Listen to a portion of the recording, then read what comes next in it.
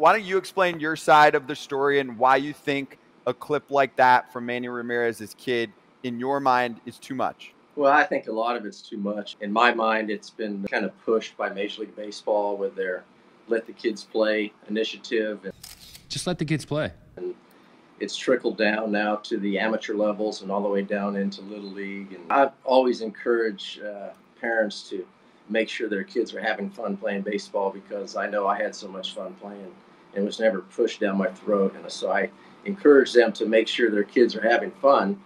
But I do believe there's a certain level of respect that we should teach the kids. And it seems to me, in my mind, that Major League Baseball is pushing this initiative because the game became boring because of the analytics and the 3-2 outcomes. So now we have to attract a younger audience, and the only way to do it, because the younger audience is so into social media, is make it exciting and doing silly stuff and dancing and throwing bats. And I'm an older guy, so I just not the way I was raised.